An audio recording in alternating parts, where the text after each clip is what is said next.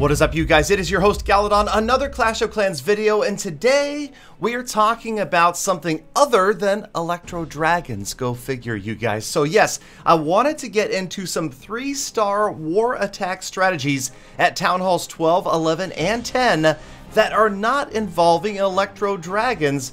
Believe it or not, you guys, the Queen Walk is alive and well.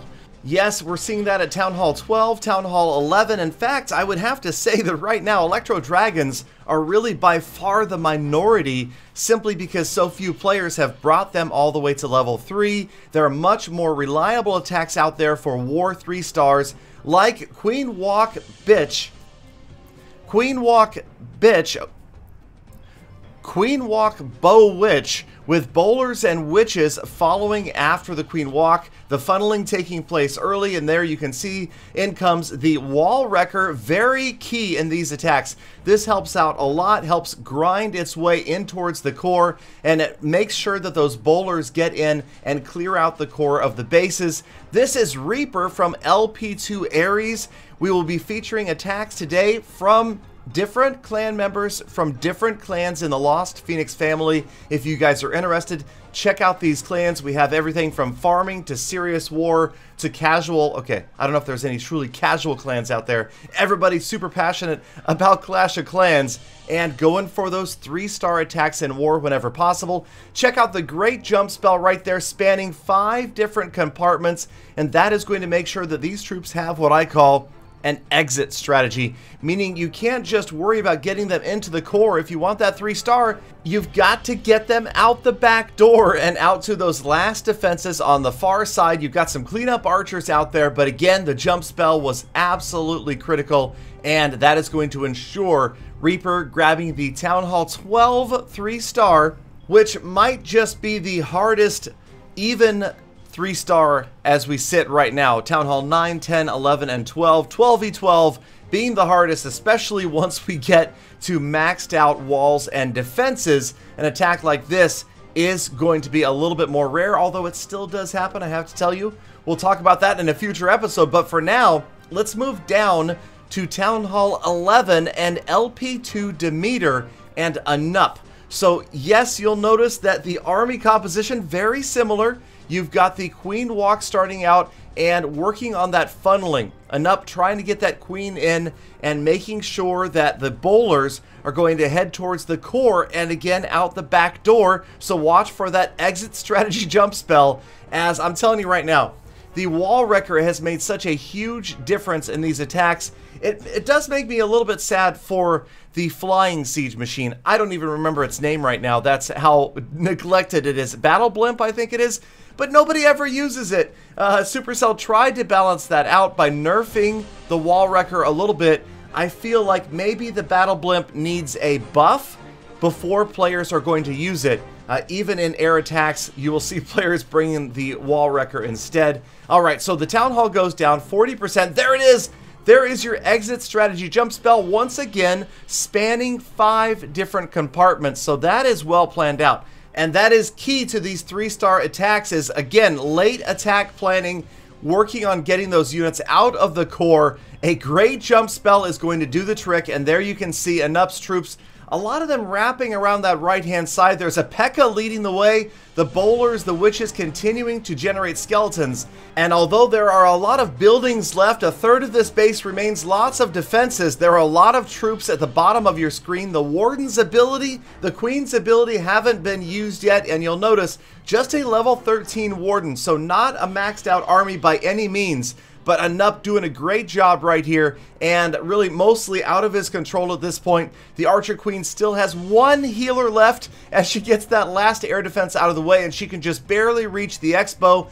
That is going to be critical right there as that big group around the outside. Watch the way these bowlers work. I mean, I understand why people love to use bowlers. The skipping of the bowlers' balls makes such a huge difference as it grabs those far structures. Watch the wizard tower almost get completely annihilated right there behind the cannon, and the bowlers again overpowering the rest of this base. 96%, just a matter of time before they work their way through the remainder of these buildings and pick up another 3-star for LP to Demeter. One bowler a little bit misguided there. Here he goes. But again, not going to be a problem for Anup and LP to Demeter, as another 3-star gets posted on the war board. And again, you guys, this is super popular. As cool as E-Dragons are to watch, to have, especially when they're maxed out, they are not going to be the key war troops right now. It's going to be Bowlers and Witches at Town Halls 12, 11, and Town Hall 10. As we watch the next replay, you'll notice that there's no Queen Walk involved. We went all the way over to LP5 Titan to watch Robin, a Town Hall 10, go after another Town Hall 10 with, you'll notice, a boosted army. That is why the troop and the spells are in blue. So thanks to a power potion, Robin, with his relatively low level heroes, just a 17 king, 23 queen, is going to come in and annihilate this anti 3-star layout Town Hall 10. Notice he never even had a concern about that Town Hall on the far side of the base. He's going to come in from the opposite end. And again, you'll notice the Wall Wrecker instrumental in this attack, you guys. Right now, if you're in a clan that doesn't have somebody that can generate siege machines, you might want to get one. They are making a huge difference, and I mean, some players are even complaining that it's made War 3-stars, that it's made funneling a little bit too easy, as even the nerfed Wall Wreckers are just annihilating. You see that one got through at least 3 different layers of walls, cleared out the core, and now you've got plenty of units one more time.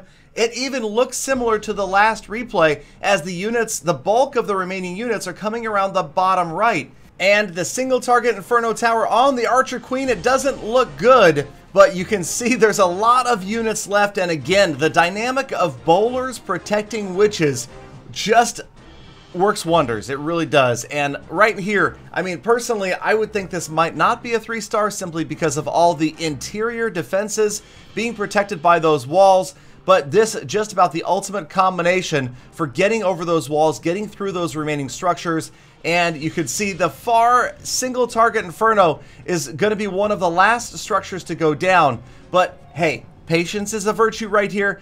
The witches staying behind, generating those skeletons. The bowlers looking pretty healthy. And there's nothing left for Robin to do but hope that his boosted army is going to get through. Look at the damage again to the Wizard Tower as it goes down right there, that being key. The splash damage from the Wizard Tower, the last splash defense being that mortar, is going to get annihilated as well. And now you know there's really no chance of any stoppage right here. Even the Inferno Tower is just going to simply be overwhelmed by bowlers, witches, and their skeletons. Again, watch the bowlers action. They almost take down the single target Inferno, and they're going to skip around the corner here, take out the gold mine, and then, without worrying about any silly walls, smash the last building and pick up another Lost Phoenix 3-star.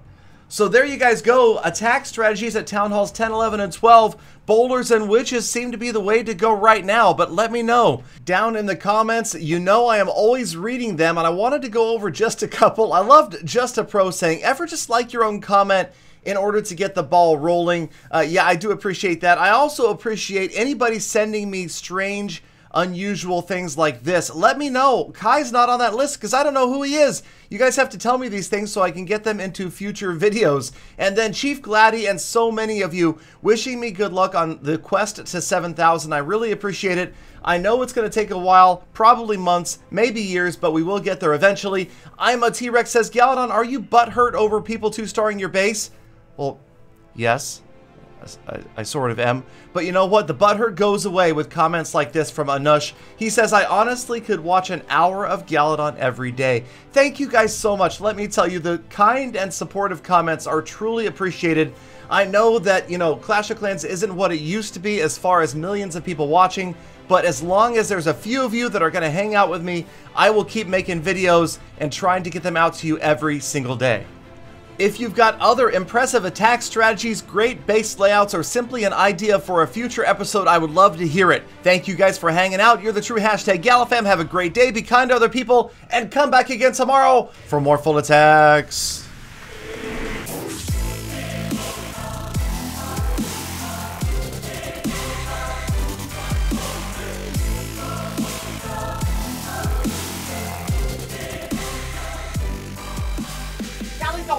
I found this episode boring. I want to see 4-star ticks. Come on, Galadon,